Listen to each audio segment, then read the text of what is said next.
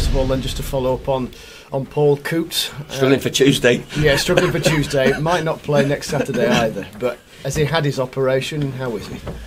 Thankfully, we had some good news. Well, relatively good news, in obviously in a poor situation for the boy more than us, that he didn't need one. So he's out of hospital now. He's back home, but it's a season-ending injury for us, which is very, very disappointing. So what does that mean then? Because the natural assumption would be you break your leg, you need an operation. So what does that mean for his rehab then?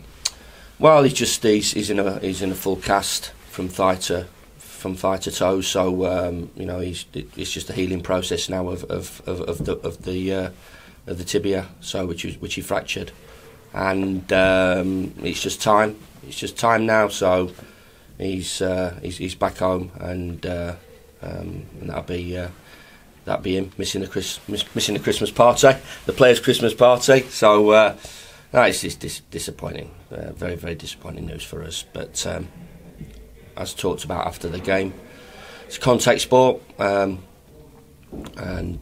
players have to put their bodies on the line, and it's becoming less of a contact sport, which at times disappoints me, because it should be, always has been, and always will be. And in that, players pick up injuries, and Paul was fully committed to taking that shot on, which I wouldn't expect anything less, and unfortunately he's suffered off the back of it.